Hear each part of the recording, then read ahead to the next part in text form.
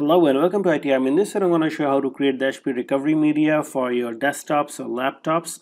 Now, I will be using flash drive as the recovery media, but you could use DVD also. If you have DVD available, I have just a flash drive. I don't have DVD in my laptop. So what actually happens is that we have a recovery partition. That software HP Recovery Manager simply copies all the content of that partition to your recovery media. So if I go to the personal computer and this PC, and you're gonna see over here E drive, recovery drive. This is around 15 to 16 gigabytes depending on the version of Windows 10 you are having, and all the contents of this partition gonna be copied onto your recovery media. Now here is showing you E drive, and I have C drive and D drive, but actually I have two hard drives. First is NVMe SSD and second one is hard disk. So if I right click the start button and go to disk management, there you're gonna see I have disk 0, that is my SSD 128 gigabytes, and second one is 1 terabytes hard disk, and I have this recovery media sitting over here. Now if you have just one storage, this may be just sitting on this in this first drive. So that's how the contents will be copied onto your recovery media. It will take around 15 minutes. And further, once you have created the recovery media, if you are in need of more space, you have option to delete that. In the upcoming video, I'll be talking about what all contents are there and how to get rid of that partition. So without further ado, let's get started. So just go onto the start menu and type in HP, and then you're gonna find over here an application called as HP Recovery Manager. Just click on that and accept the user account control prompt, and from here you're gonna go for option that I want to create a recovery media. So select that option. Now if you are not on the power, you just need to plug in the power. So I have plugged in the power now. Okay, so this recovery media can be created only one time, so just accept that and click on continue. And last, looking for the flash drive I have not inserted yet, I'll be inserting. And if you have DVD drive, you can just also create a DVD image also. So I'll just plug in the flash drive.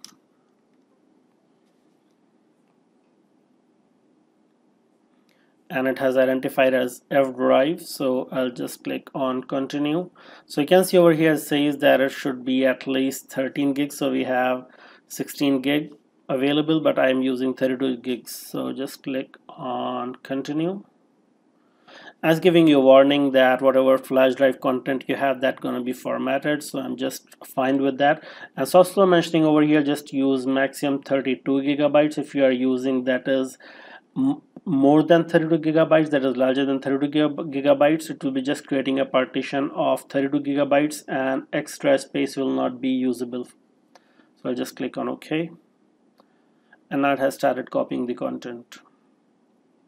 Now if you want to create copies more, if you want to create more than one copies, I'll create a separate video how to do that thing. Now if you come back and try to create one more recovery media, it's gonna give you error.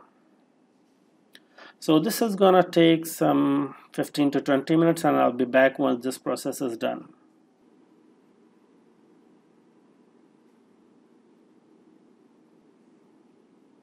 Okay, so recovery flash drive is ready. It took exactly 15 minutes to create this, and let's see how much disk space it's occupying. So it is, if I go to properties, it's taking roughly 12.6 gigabytes.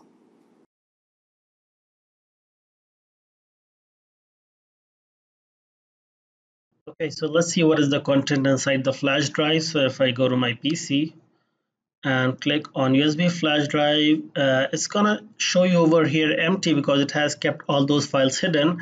And you can see over here it's showing you that you have content over here that is 12.6, and when I go inside the drive, it's showing you empty.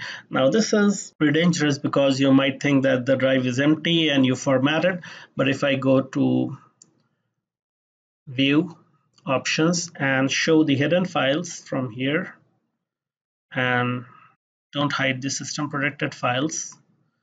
And then you're gonna see that it has created all these files booting from the EFI partition when you boot into Windows using UEFI mode.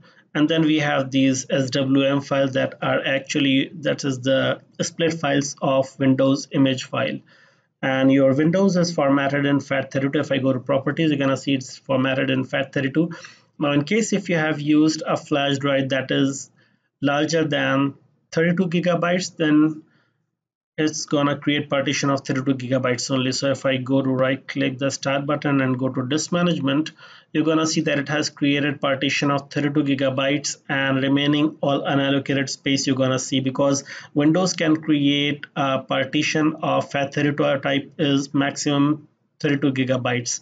So in that case, once you have done the recovery, if you want to reuse the flash drive for other purpose, you can simply right click and delete the volume and create NTFS volume that will be using the entire flash drive.